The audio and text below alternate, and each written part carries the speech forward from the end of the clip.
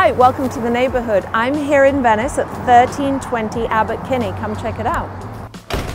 I am madly in love with this. This was built in 2002. The architect was Mark Mack, and it is an artist in residence, which means it's really a live-work space.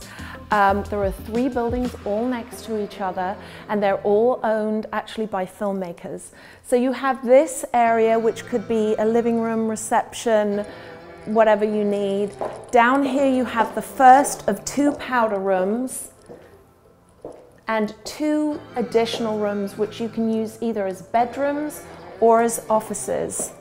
So here is something that's really gold in Venice. It is a 5-car garage, and we even have more space outside.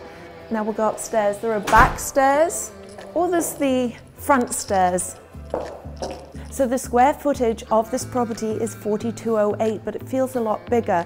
This area here is the 1st or 2nd floor, depending on where you come from. I'm so confused as to whether I'm English or American. I would call this the 1st floor. So you've got outdoor space, which is really lovely, another powder room and a beautiful dining room, plus a lovely kitchen.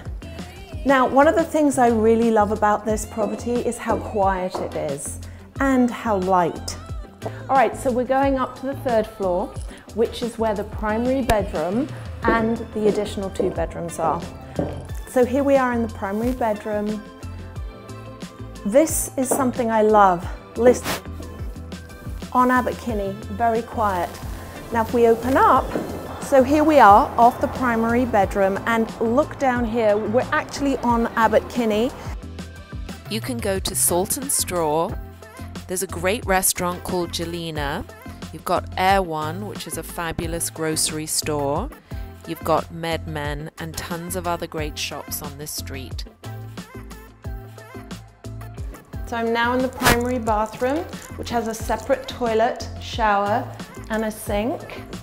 And it's something else you rarely get in Venice, 2 walk-in closets.